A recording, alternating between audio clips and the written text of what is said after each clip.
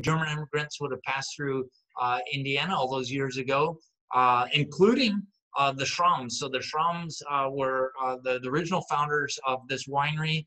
They built the home that you see there in that one shot, and then a number of other redwood buildings that are still here on this property. Planted what were the first hillside vineyards in this area. And that was in 1862. So kind of crazy to think of German immigrants planting grapes and making some delicious wine in the midst of the Civil War all those years ago. So my parents would arrive here in 1965, revive this particular site. It had been closed since Prohibition, so it actually had like a 50-year run of activity and then a 50-year period of being closed. And now we've been going for another 55 years, building really a successful brand as a very premium sparkling wine producer in California. So doing the traditional method with Chardonnay and Pinot Noir, a bottle fermentation, aging, and we're going to taste through 3 of our delicious sparkling wines today. I've got 3. I think some of you may have that exact same set, or maybe you have a slightly different version, but we'll talk really about our Blanc de Blanc, our Blanc de Noir, and our Rosé. I thought it would be fun to start with the very first wine, the Blanc de Blanc, and I'm actually going to kick the tasting off today with a little bottle savoring. This is a trick that I would recommend that you also try at home. Any flat edge, frankly, will do, but having a blade with a little heft, and I'll show you the blade I've got. This is a La Guiole saver, so a French maker, and actually one of the few savers that is produced really for the purpose of bottle savoring. But anyhow, check this out. I'll move over towards this door, and then my sister Katie is going to be behind the scenes. She's going to move the camera a little bit in that direction. So I'll give you a few pointers.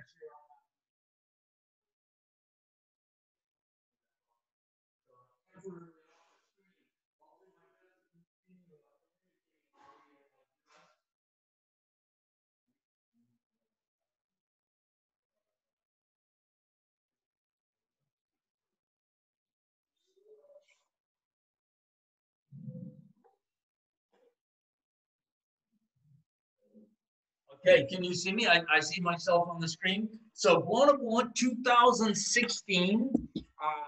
We're gonna run the blade right up the length of the bottle. There's actually a seam on the bottle, so it's nice to identify that. Come right up the length of the bottle. Gonna clip the lip. Effectively, I'm going to be chopping the top of the bottle off. So that'll be kind of cool to see the top of the bottle get chopped off. And then I'll go ahead and I'll taste this guy with you here. So we're again up at Schramsberg today. Around the corner, around this other side, we are bottling our Blanc Noir. So that is exciting. We're bottling our 2019 vintage. And again, today we'll be tasting here the 2016. So a little bit of a gray day in Napa, not too bad. We need the precipitation. It's been fairly dry this year. I've got my blade. It's about a 30-degree angle. All right. So 1. Base hit swing, not a home run. Just a nice run right through. 1, 2, 3. There we go. Just like that. That's all it is. All right. So I hear the applause, kind of virtual, because you guys all have your microphones off. But if anybody did want to turn the microphone on and say, hey, that looked pretty cool, that would be okay too. But here I'm going to pour myself a little of the Blanc de Blanc. That was very cool. That was very good. Thank you. I feel like it's Friday. I've been doing lots of virtual tastings on Friday. But it's actually Thursday, right? You guys have to remind me. So it's not bad to do this on Thursday as well. So you can see the top of the bottle got chopped right off, and it's really just coming off the lip with the blade. You'll hit the lip, keep on going. You want to follow through, and it'll literally chop the top of the bottle straight off. Hey, Hugh, Liz wants Yes, to know how many times you've had to practice that. Well, a couple of times. I started probably in my teens. I was a little bit younger, and now I'm 54. So there you go.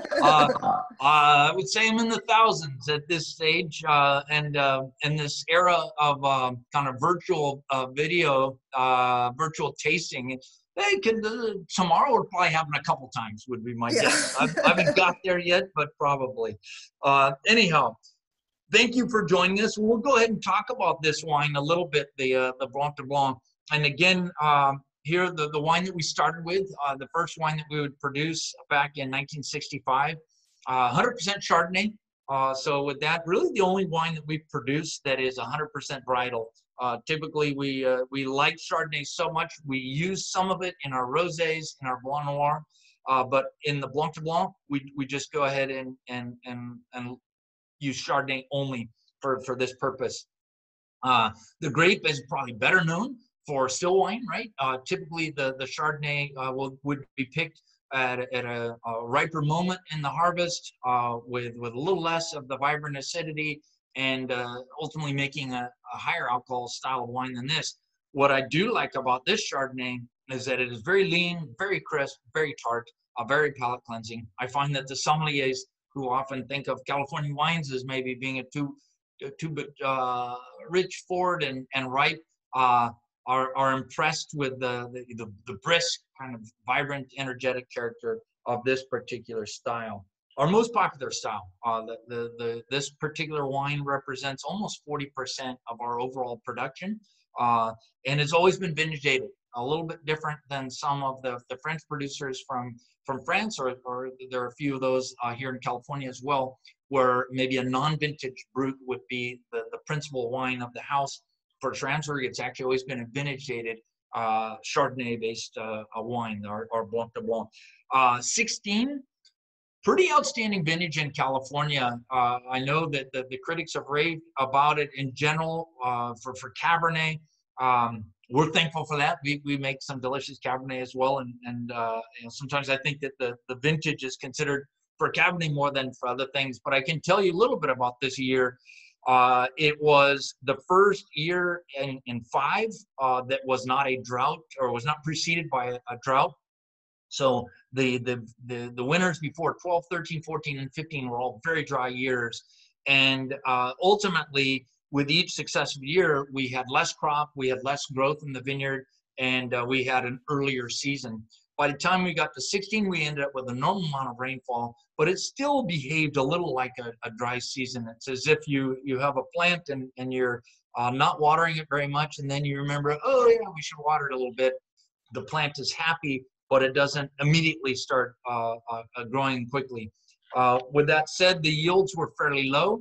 The harvest, again, relatively early, which I think might play well into the hand of the Cabernet producer. For the sparkling wine guy, we found ourselves very pleased with this vintage. A little bit more dense in terms of the flavor profile, maybe a little softer with its acidity, but with that said, it is going to be very brisk each and every year.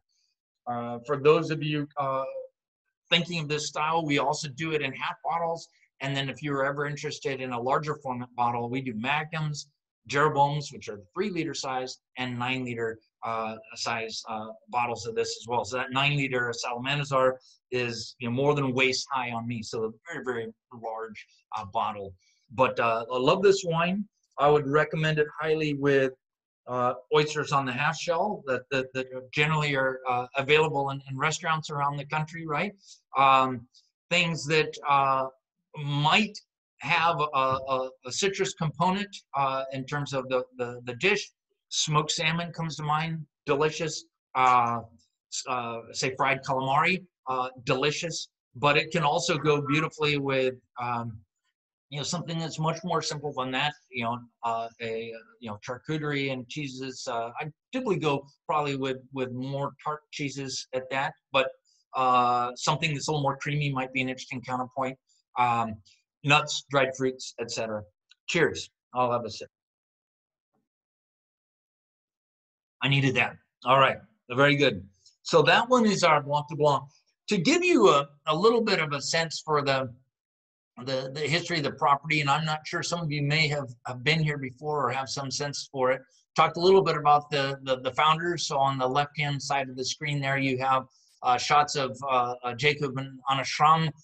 Then there's the shot of the cave, actually, which is very close to where I'm currently sitting. But this is a picture from well over 100 years ago. Interesting, this property has about 35,000 square feet of underground storage tunnels, where many of which were dug in the 1800s. We've added on to those caves since then. We are currently filling the caves with our 19 vintage. And at the end of our bottling season, there will actually be some 3 million bottles representing many vintages, I should say, in those caves. This year we'll put about 100,000, or excuse me, we'll put about 1 million bottles in the caves just this very year. With something like the Blanc de Blanc, we'll age this then for about 2+ years in the caves. We can't riddle and disgorge every bottle on the same day, so some will spend a little more time in the caves than others, but that's typically the age of the style. And when it's finally released, it'll be 3 to 4 years old as it sits in the market. Talked about my parents, Jack and Jamie Davies, reviving the property in '65 with this particular series of images. I don't know if I might be blocking. Let me see if I move that. There you go. No, that's unfortunately my mom is not in the picture, but that's my dad. And then my 3 brothers and I. I'm the guy with the little red jumpsuit on there. And then you'll see me on the far right, actually with my wife and our 3 kids. There's my mom. Sorry, she's in between those 2 pictures. But she and my dad moved up from Southern California. They had met in San Francisco, actually in 1959. Met, got married, and by '65 they had taken on this adventure of starting a winery in Napa, and so north of San Francisco. First winery to do this style of wine in the United States, actually. So a very, very adventurous project for them. A couple of other highlights on this page include the '72 tasting in Beijing, China. So Nixon was a president from the great state of California, and the first actually president from California, but also the first sitting president to ever go to China. And so it was at that moment when the Vietnamese War was going on, and we were obviously supporting one side and the Chinese the other, that there was a historic a series of meetings. And at the end of that series of meetings, there was a toast of peace. Peace didn't really come to pass for another couple of years, but it was exciting for us to have our transfer blank to blank, actually, was the way that Barbara Walters explained that was served that morning. So my parents actually were told to turn on the television that Barbara Walters had explained that to a NBC audience that the Schramsberg blank to blank had been served. We sold the 13 cases to the State Department about 3 weeks in advance, and no one actually even knew that the president was in China until it was done, which is kind of interesting, but that was a different time. But we'll raise a glass to that earlier history. Our wines have been served in different historic occasions since that time, and by, I think, 9 different presidents up to this stage. Most recently, actually, it was our Cremant Demi-Sec that was served when the president from France, Emmanuel Macron, and his wife, Brigitte, visited the White House. That was last year. Mm-hmm. So we can go ahead and jump to the next slide if you like. Hey, Hugh, just real quick, which yep. which wine has been the most used at the White House? Has it been the Blanc de Blanc? No, probably over all these years, and it's happened close to 100 times, the Cremant Demi-Sec. So often the sparkling wine will be served at the very end of a meal, mm-hmm. and then they'll like to use it for the celebratory toast, if you will. And at that point, maybe a Demi-Sec, an off-dry sparkling style, would be a better fit. And so that's kind of how it's happened. Most recently, I referred to the Trump Macron dinner, and they served the Schramsberg Demi-Sec with a nectarine tart and creme fraiche. So a relatively simple dessert, but it sounds just about perfect for the purpose of pairing with that wine. This one the Blanc de Blanc, you could serve a dessert if you like, but I would think more typically, this being a very energetic, crisp, bright tart style, it will sit at the beginning of the meal. This would be the more the aperitif as well. I think of it like when you might want to have a really crisp tart white wine, that would be a moment when you'd want to have a really crisp, tart sparkling wine. You know, not too much different. This is not as full-bodied as Chardonnays typically are. Some Sauvignon Blancs, frankly, may be more reminiscent of the weight and the tartness of this style. This one probably even would be a little bit more lean and tart than a very lean tart Sauvignon. Hugh, But go ahead. We've got a question about terroir, but I think we'll get to that when we go through the vineyards. Do you want to? Yeah, if you want to jump to the next slide, that might give us a chance to talk a little bit about that. Yeah, so as we go through this video, I'll kind of give I'll talk as we go through it. So go ahead and click on that. Schramsberg Can you see it? Can you see the video? I cannot. No. Okay. I cannot, but I can show you. Let's see now. It's the technical difficulties that we'll experience, but I'm gonna see if I can't pull it back up. If it doesn't work, the other video that is what looks like on the PowerPoint in slide 7 slot, that one would also be pretty cool to look at. Okay, we'll show, hopefully we'll be able to show both. Let's see if I can get this one going. If not, we'll go to the next one. Okay, but as to that question, I'll let you see about tweaking the video and see if that works. I can speak to what that video would show. We do have a range of vineyards that we work with, something like what you see in, say, the Champagne district of France, where for those who enjoy champagnes and have studied that region, there are really kind of 3 distinct principal pockets. You have the Côte Blanc, you have the Monts-Tendrens, you have the Vallée de la Marne, each giving a slightly different aspect to the blend, if you will, of champagne. And many of the houses have vineyards in each of these different pockets. They may have a maison, you know, they may have a house where the wine is made that is in one location, but they work with a range of vineyards from the broader area.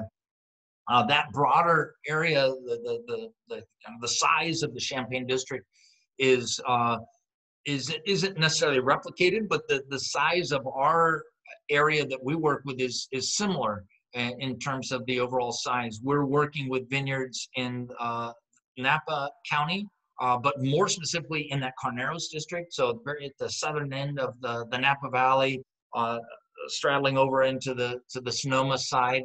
Yeah, now it looks like this one is picking up. So we'll talk about this more specifically. There you see California. So Napa and Sonoma, North California, north of the San Francisco Bay. You can see where the Schramsberg winery is physically located a little further north in Napa.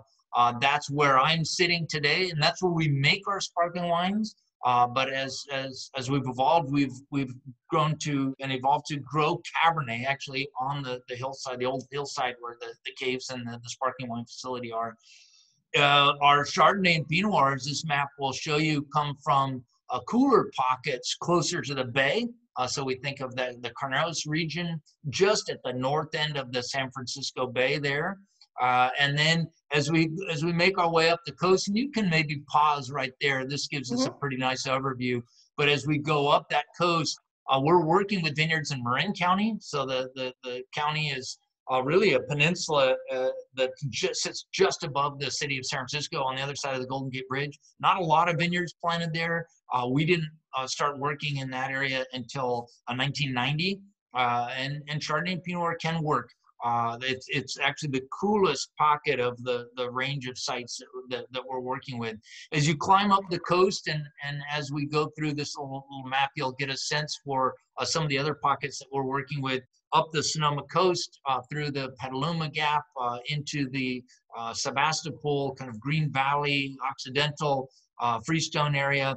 We're also working further north up into the north of the Russian River, and then eventually all the way up into the Anderson Valley in Mendocino County. So you can go ahead and slide if you want to there, okay. Jenny.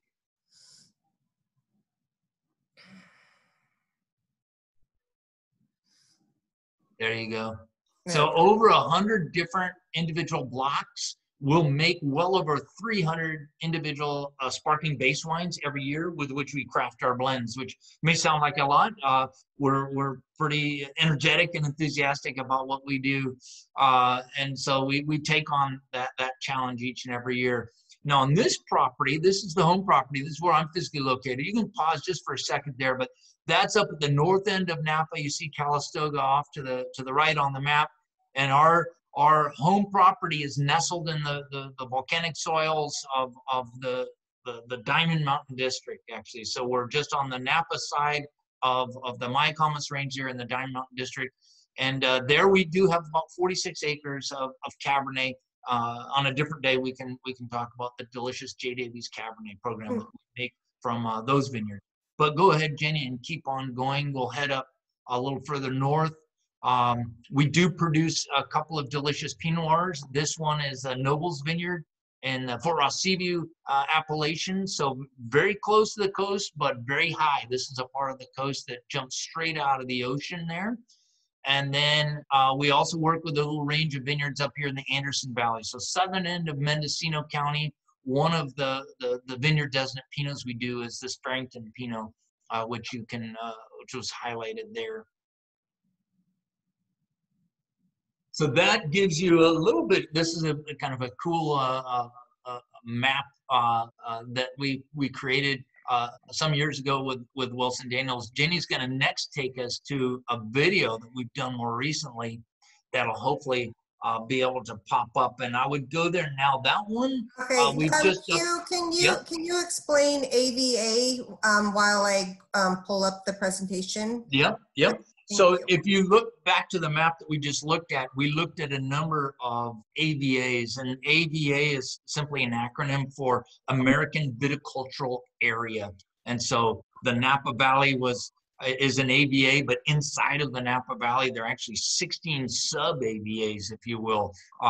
Back to my reference to Champagne, where we had the Côte de Blanc, the Montagne de Reims, and the Valley de Marne. Really, we think of our Carneros, our Sonoma Coast, and we think of the Anderson Valley, and those are three distinct AVAs in our part of the world that work really well for Chardonnay and Pinot Noir.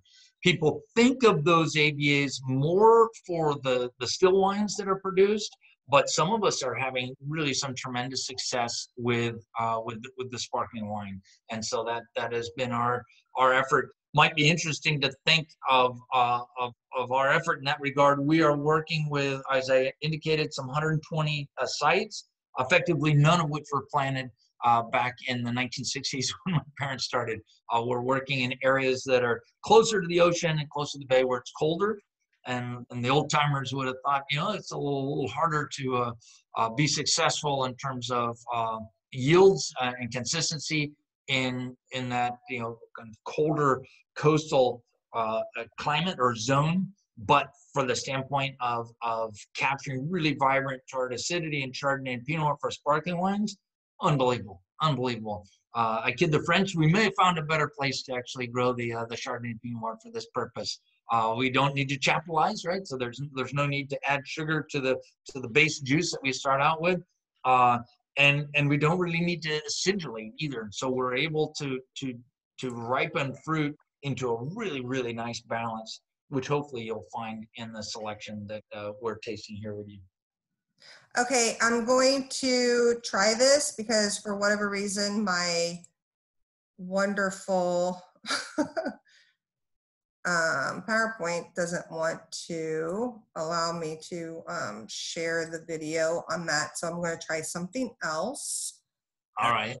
I'm going to try to play it from here. So are you ready to? I'm ready. And if the audio is on, then I won't speak. If the audio is not on, I'll kind of speak. I'll help navigate on the video. Can you see this? I only see your name. Okay. All right. Let me try.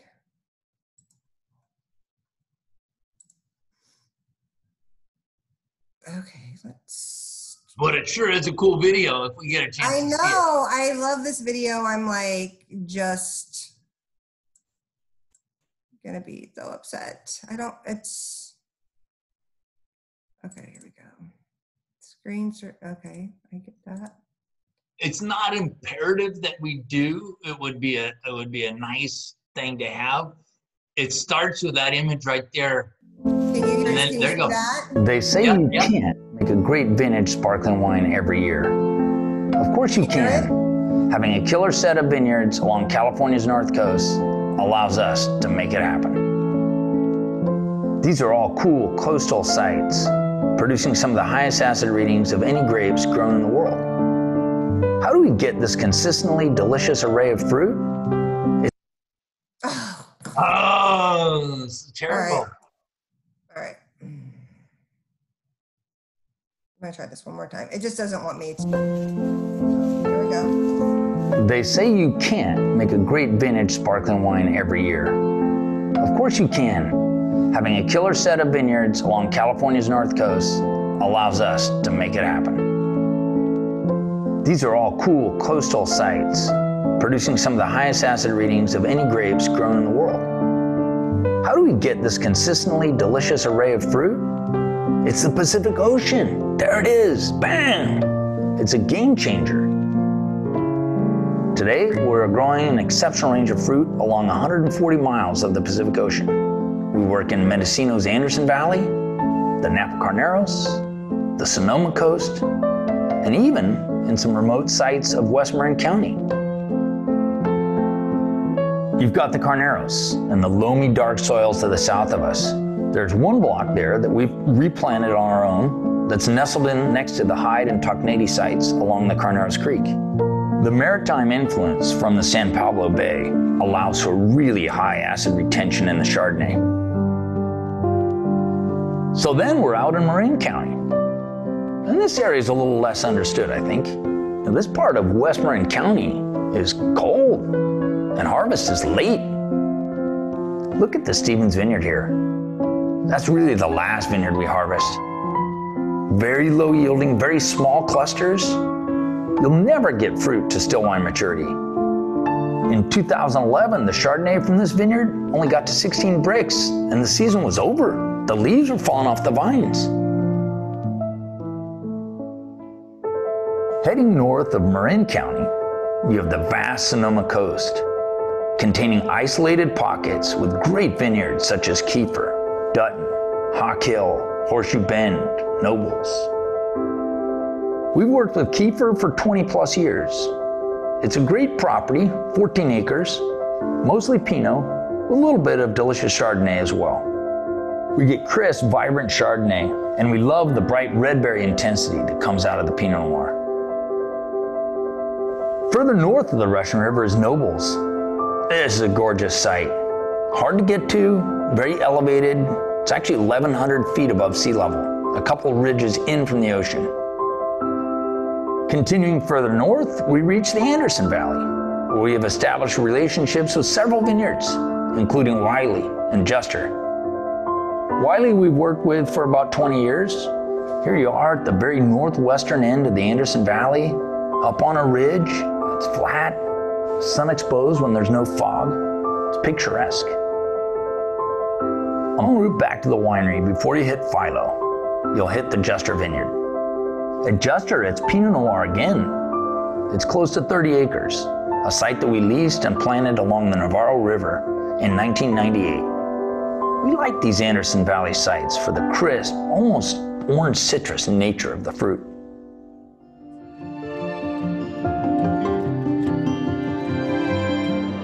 We really have a great set of vineyards that we work with. It'd be impossible to own them all or to manage them all. And each year, we try 10% new sites in order to continue probing and fine-tuning our mix.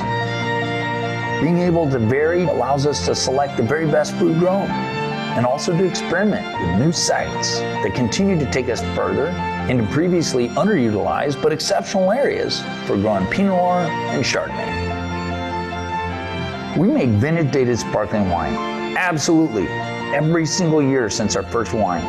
And in order to do that, we have to keep working our coastline and the full range of its vineyards.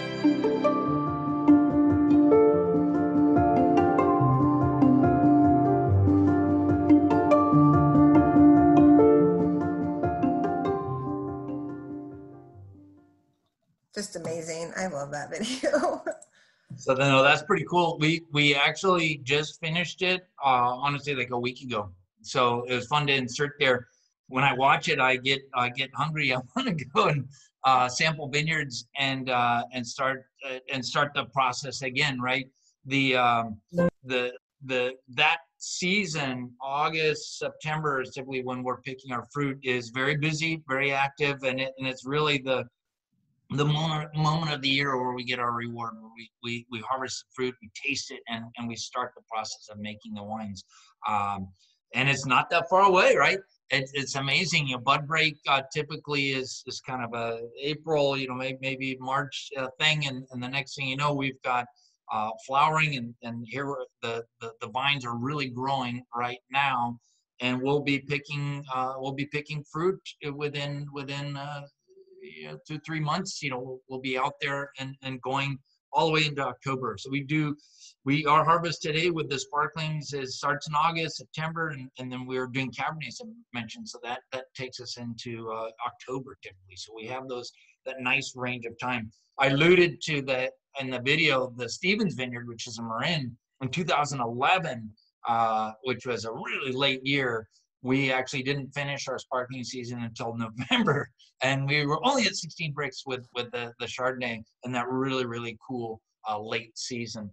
Anyhow, interesting to give people a perspective on the kind of the background, the DNA behind what we're doing. We'll taste now the second wine, the Blanc Noir, that I've got in my lineup. Hey, Hugh, Let me, quick before we move past Chardonnay, we had a Yeah. question if you make any unoaked still Chardonnays, just to it's a good question, and I think that we could probably do it pretty well. We as I indicated, we're doing some red wines, Pinots and Cabs at a different facility. There's a Davies winery in St. Helena. And it would be interesting to consider. I feel like those red wines are we're getting into our groove there, and so we've been and our sparkling wines kind of fit the white wine category a little bit, but it would be fun to do. So I would suspect at some stage we would.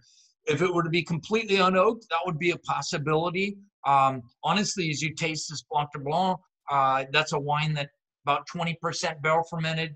The barrels are neutral, so there's not a whole lot of oak character in that wine at all, and it's really crisp and tart. So if you like unoaked Chardonnay, which tends to be fairly lean and tart, this one right here, it happens to be sparkling, but it might be just what you're looking for. So with that, were there other questions that popped on the board before we jump in and look at the Blanc Noir? I think we got them all.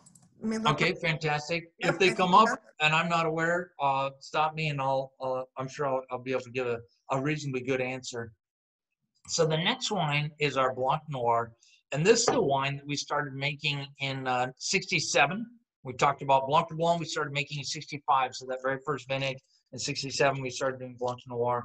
And the two wines are different simply because of the grape, right? Chardonnay is used to make a Blanc de Blanc. And in our case, we've made our Blanc Noir from Pinot Noir. In this particular vintage, 81%, about 19% Chardonnay.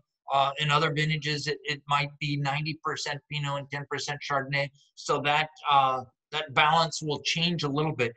But the Pinot, remember, is a much richer style, right?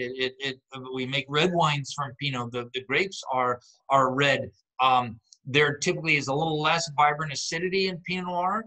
So that's where the Chardonnay plays its role in this blend to make it a bit more brisk. The French will refer to the masculine character of the Noir and the feminine character of the Chardonnay. So the Chardonnay brings a certain polish and elegance. The Pinot always seemingly a little bit more rustic too, which I think makes it quite interesting. We've always put it in a clear glass bottle to show off the white wine made from the dark grape. So you see that here. 15 was the vintage that I referred to, the last of the 4 drought years. Very early harvest, as early as we've really had. We started in very late July with the first picking of Pinot Noir, so that's unusual. That doesn't typically happen like that. Low yields, so pretty again, nice flavor. Our Cab from 15, I think, is also really outstanding. But it'll be fun to taste this one. 1 year older, so at this stage, almost 5 years old as we taste this particular bottle. There we go. Give it a little sample here. The Noir style, made from the fuller varietal, will have a certain creaminess, a certain texture to it, which I think is suitable for probably a broader range of foods, both with our rosé, which we'll taste, and the Blanc Noir.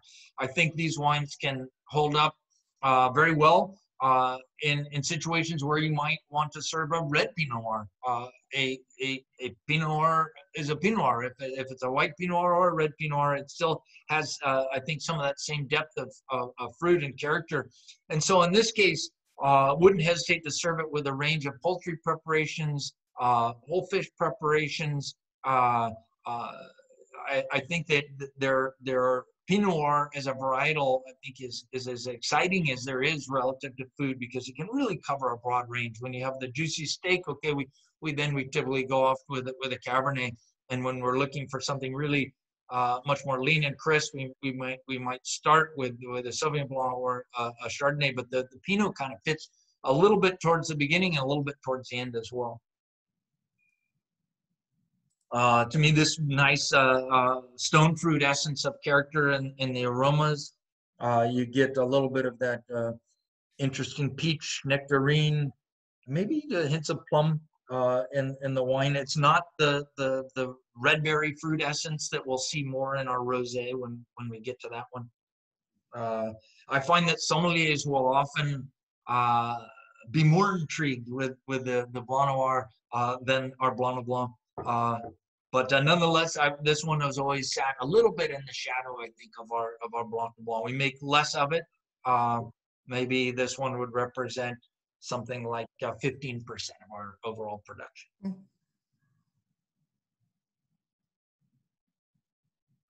So two distinct brut styles as we look at these. Blanc de Blanc made from Chardonnay, Blanc Noir made from Pinot Noir. Pretty much that simple. The nomenclature a little bit different with sparkling wine, where we use this Blanc de Blanc term and Blanc Noir term, as opposed to simply calling one a brut Chardonnay and another a brut Pinot Noir. As we look at these two, and we did a little survey of the vineyards, today more of our Pinot Noir definitely coming from some of those coastal hills and pockets in real proximity to the fog and the cool ocean air.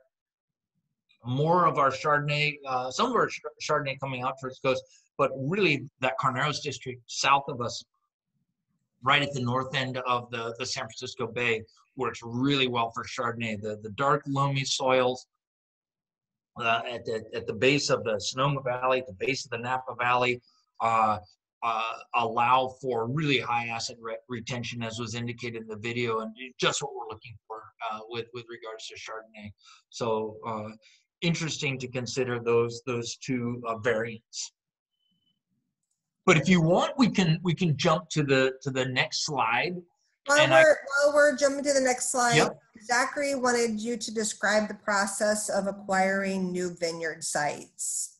How does that happen? It's it requires sometimes I think of that aspect of our business.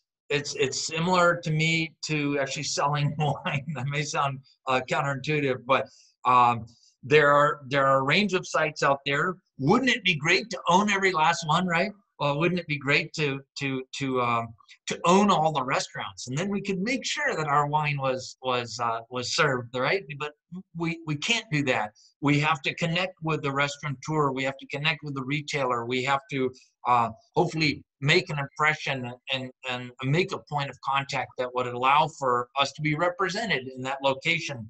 On the other end of this spectrum, if you're sitting where I am, before we can consider selling the wines, we definitely have to make them.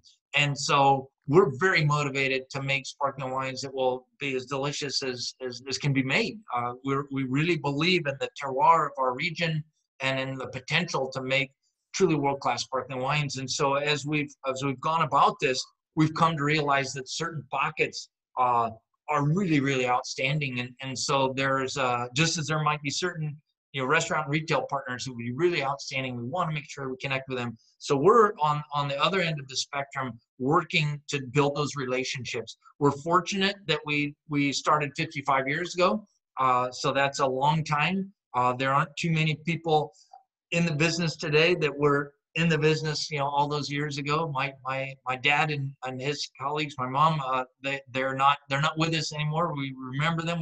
We tried our hardest to learn from their example and from their knowledge and expertise. But we're also fortunate, and I feel like the generation that'll come after us, they'll know even more than we do, right? And so it's been 1 year at a time, slowly building those relationships, and while we do that, learning as we've gone. So that's helped us establish that set of vineyards that you saw there. As we've been able to, we've acquired a couple of other properties. If the resources, if our pockets were deeper, obviously we'd be excited to acquire more. But we have a property, the Kiefer Vineyard, that we own, that was noted in the video, in the Green Valley area of West Sonoma County. There's a Bayview Avenue Vineyard that we own, Chardonnay, down in the Carneros. We own our home property here, but that's focused on Cabernet. We've also leased a few of the properties that were noted in the video. So the Redding Ranch Vineyard, high in the hills above Nicasio in Marin County, Pinot there, outstanding. And then we have a set of other vineyards, but one that we lease that's a little west of Green Valley in the Occidental area of Sonoma County, for those familiar, is a Chardonnay and Pinot Noir vineyard there, Horseshoe Bend it's called. And then a 30-acre property that we planted in the Anderson Valley called Juster that we leased up there. So we now have a bit more of a mix of vineyards that we own, lease, and really have more of a direct control of, and then other sites that are outstanding that connect us with growers and properties that produce truly outstanding fruit. So it's a little bit of a mixed bag there. Other questions that are on the chat board there? Nope, I think we're ready to move on. We can jump to the next one. Okay. Yep. So we did the Blanc de Noir 2015. I'm missing some food. Even a breadstick. Normally, I'm down in our tasting room area, and typically we do have a few nibbles for people. But as we haven't had any guests for a while, there's not much reason to stock up on nibbles. So we'll have to think about a little food maybe after this. But yes, I love these wines. They do make you hungry, that's for sure. They make you hungry. So we're going to do the rosé. The rosé is also 2016. And as we look at this slide, I can talk a little bit. You've got our current team up on the upper left-hand corner. Sean Thompson in the blue shirt on the far left is the director of winemaking, been with us since 2006. Anton de Villiers, South African, actually giving us a little bit of the worldly experience that he has into the program. And Jessica Koga actually started with us in 2003, is our associate winemaker involved with the reds and the sparklings. You've got Jesus Calderon, our master riddler, pictured there in the middle, and then a couple of shots that give you a sense for the winemaking. We talked about, we didn't talk too much about barrels. We talked about an interest in an unoaked Chardonnay, but we definitely use barrels in our sparkling winemaking, not to give wood character, but more a certain subtle, we refer to it as a subtle oxidative richness that can come with a little bit of time in barrel. We ferment some lots in barrel, typically 20-25% of our overall volume will be fermented in barrel before we blend. And then we also age other lots in barrel. For our non-vintage brut, the Mirabelle and Mirabelle Rosé, a bit more of those barrel aged lots. But in that one cave barrel shot or barrel cave shot, you can see a nice range of elements that that some of those barrels actually taste so good. But for our dosage making purposes too, we can come back with something that's like 10 years in a barrel, and man, it'll give a really nice essence of flavor. So perhaps a little bit more effort goes into making each one of these things than the average consumer might imagine. Taking it to the most extreme level with our J. Schram Reserve J. Schram Rosé, we're tasting our Blanc de Blanc, Blanc Noir, and Brut Rosé here that are made in larger quantities and have a little bit more presence in the marketplace. But above these three, we also do three others: a Blanc style we call the J. Schram, a Noir style we call the Reserve, and then a Rosé, the J. Schram Rosé. And those will age actually for some 7-8 years in contact with yeast, in a bottle, in a cave. We've even done late disgorged versions of those where we've started to push closer to 20 years of age in contact with yeast in the bottle. So pretty cool. I know that that's not something that everybody does, but you can, with the vibrant acidity that is in the fruit that we start out with, you can make these styles that will age for 20 years. And I know that most people probably never even tasted a 20-year-old sparkling wine, but that, you know, in our minds, there's a future in that, right? And we have a good group of fans that enjoy some of the library selections that periodically that we'll offer. So this is our 2016 on the Brut Rosé. Again, the flint glass bottle for the rosé, showing off the nice bright pink essence of color in this style. I talked a little bit about the use of a Chardonnay in the Noir, also Chardonnay in the making of the rosé. So as the stat sheet would indicate, they're about 36% Pinot Noir Chardonnay in this blend. Really gives a nice crisp tart backbone, because the Pinot, some of that, typically about 5%. We'll see some skin contact, so that's where we're getting a little color. There are a few of the lots that might make their way into the blend that would be slightly riper as well, and so we like to give the rosé just a bit more of that crisp tart Chardonnay backbone. It's this guy.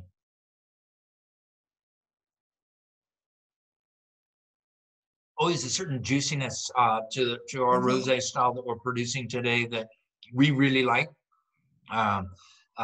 When we taste with the French champagnes that are twice the price in terms of this rosé style in particular, we're generally very pleased, thinking, hey, we did all right. We did all right. And it's back to it's really back to some of those coastal sites that we're working with that give us an opportunity to do this that isn't quite as recognized as some of the other regions of the world where sparkling wines are produced. But we're excited. We welcome those of you listening to come and visit us when we're up and running again. Hopefully it won't be too much longer before we can start receiving guests. I'm going to give them the little shot of the caves that are. So that one, there's a shot there inside the caves where the tastings can occur.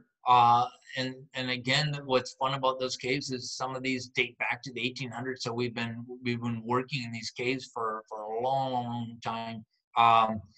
The stack on the upper right-hand corner there, you're peering into, those bottles are stacked by hand, taken down by hand. And as you saw in a couple of other slides, we do a fair amount of hand riddling as well. There's a tremendous amount of manual labor that goes into the work in the vineyard, and then also into the work of production and making these wines.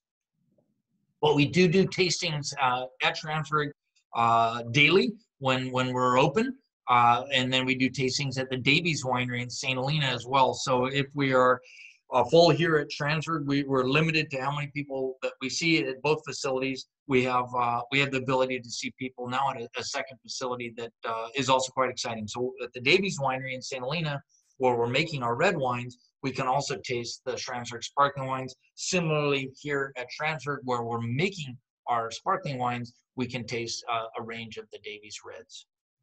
So, Hugh, Zachary wanted to ask, like, while we're on the cave slide, Zachary, hold on, why won't this move?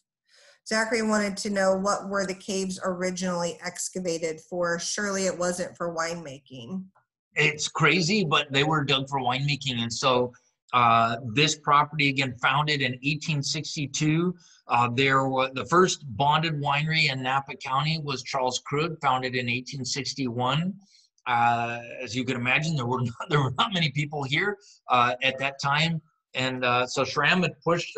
Krug is a little further to the south of us, and St. Helena, another German immigrant. Schramm and Krug were said to have worked together there in getting Krug's operation up and running. Would have been quite small in that first year, but they had also worked together at Buena Vista, which was another establishment, really the first bonded winery in California, 1857, near the town of Sonoma. And so these were real pioneers that had come, German immigrants, arrived in New York, in the 1840s, very young. Had never heard of the Napa Valley in California before, but would one day make their way here and help establish this the wine growing region that we know and love today. So interesting. So these caves all dug by hand, the oldest ones, and originally dug for the purpose of storing wine. Caves give us a cold, dark place to store wine, and so that's ideal. We get a lot of rain in this part of the world, and typically, although it's variable, in the winter, and then in the summer it can get pretty hot in the late afternoons, and so the caves will give us a constant environment where we can store our bottles or barrels, as it turns out. My apologies, Vince. I'm sorry, that was your question. Zachary actually had a different question about how do you see the vineyard site composition of blends changing in the past, and how do you see the vineyard site composition shifting in the future? Well, it's a good question. And as you have a sense, there's a pretty rich depth of sites that we're working with. Those sites that we're working with are, again, focused on Chardonnay and Pinot Noir. Those are early ripening varietals that, frankly, like to have a little more opportunity to ripen. And so as we go out towards the coast where the ocean water is 60 degrees, the heat accumulation it takes a long time to really get that warm, and so it'll be much warmer in the north end of Napa Valley, where we're physically located, than it is out towards the coast. Gradually, there's concern about global warming.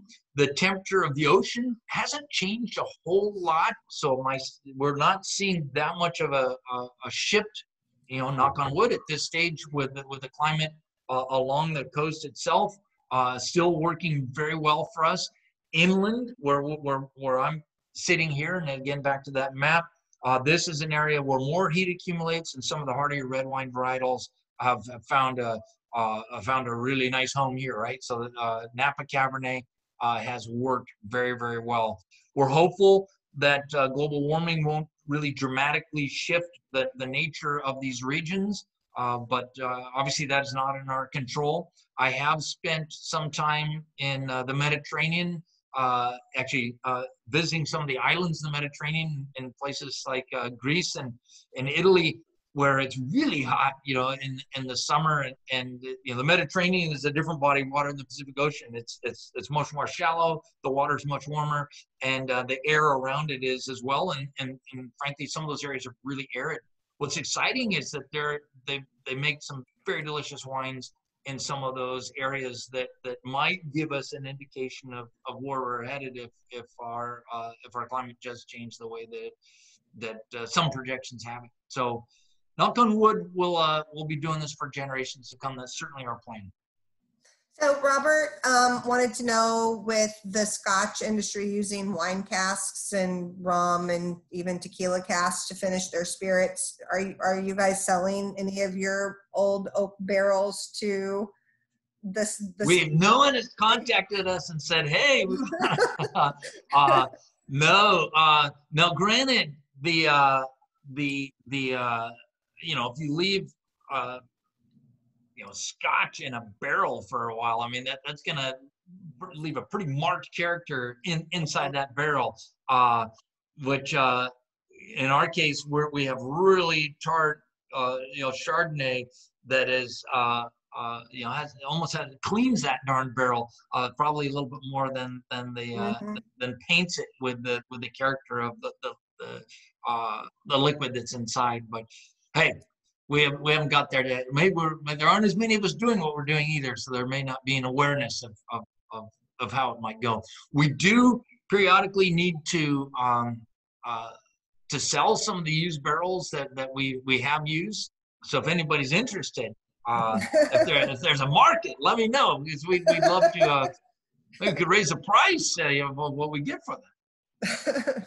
And this one we're, unfortunately a little too familiar with this question, but Doctors Rex and Ginger asked how the California wildfires have affected your grapes and the composition of your wines. Interesting question. The fires, I would say from my perspective anyhow, it's really a lot less. My concerns are less about how it might be affecting the character of the wines that we're making. It's more about and let's picture the map image where you see where our winery is tucked away on a forested hill, right? Some of these fire episodes have really made us concerned that there's danger, frankly, even being here. But we're here, we love it here, and we're fully intent on surviving here for a long time to come. So we've done quite a bit of work with regards to forest management on our property.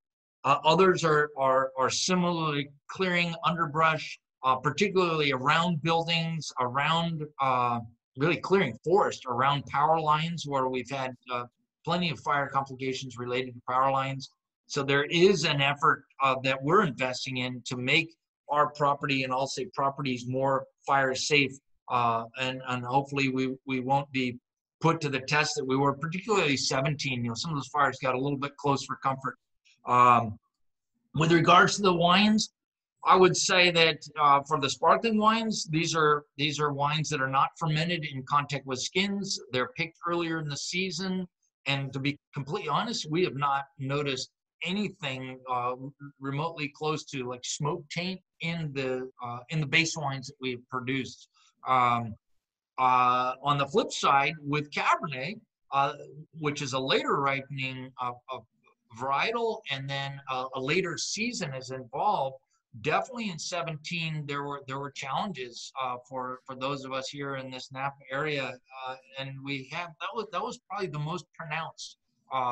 There are other pockets of the broader West Coast, Oregon, Southern California, where there have been different experiences with Zinfandel or Pinot Noir. For the most part, the winemaking conflict is associated with those red varietals, a later season fermenting.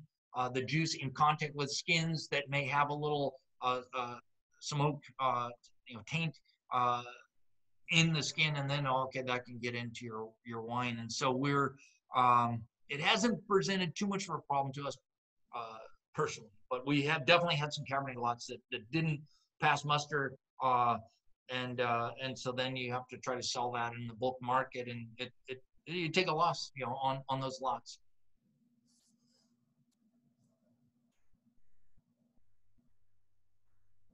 And any more questions? I think we are pretty close to wrapping up.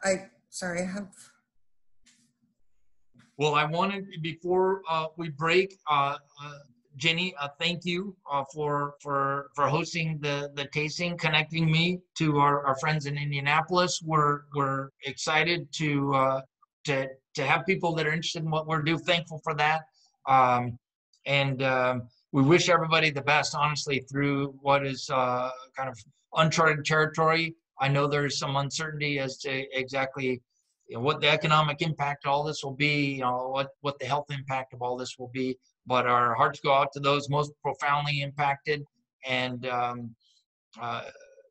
we're hopeful that we've seen the worst, and that better. One thing's certain: better days will lie ahead. And so maybe with that good thought, we'll raise a glass and say thank you to everybody. Come and visit us when you can. We'll be excited to see you here in Napa Valley. Absolutely. This has been the one unexpected gift, is to be able to interact with you a lot more than I have in the past, and I'm glad to there you go.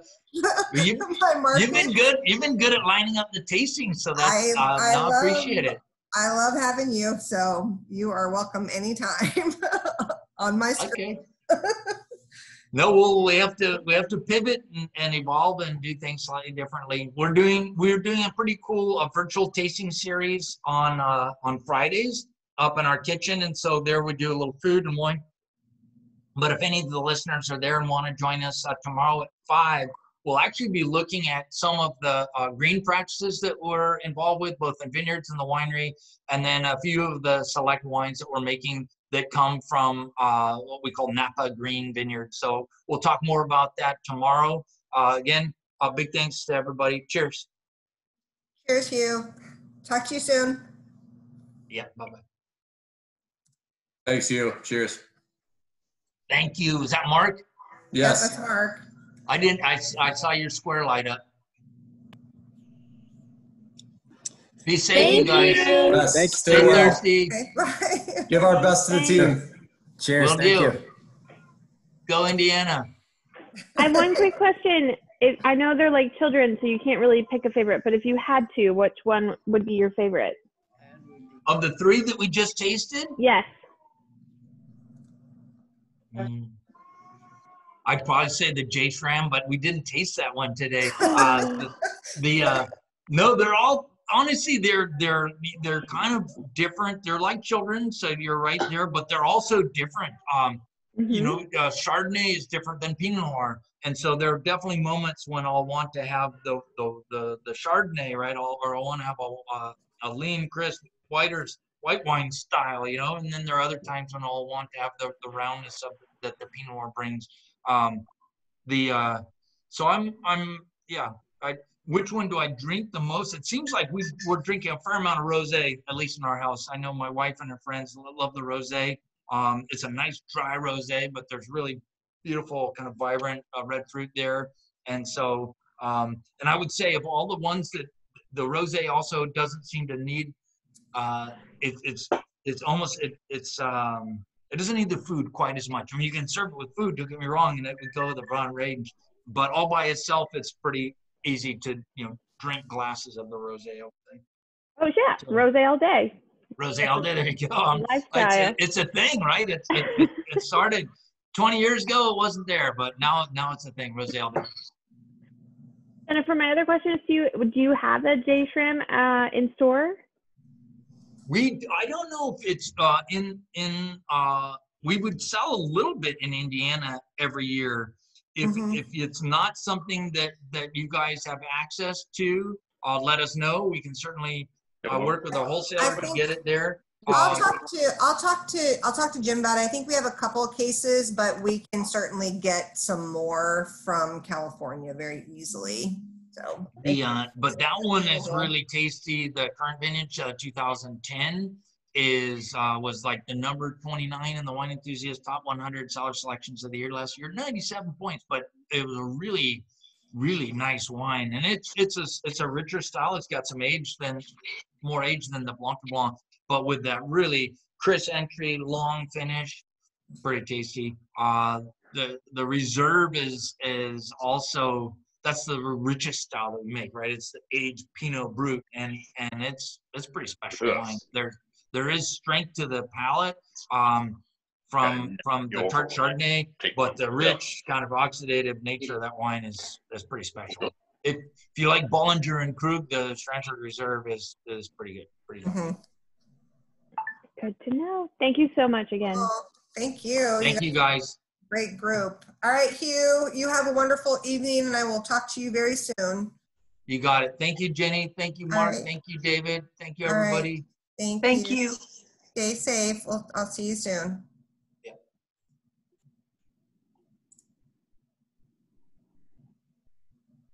Yeah. Cool.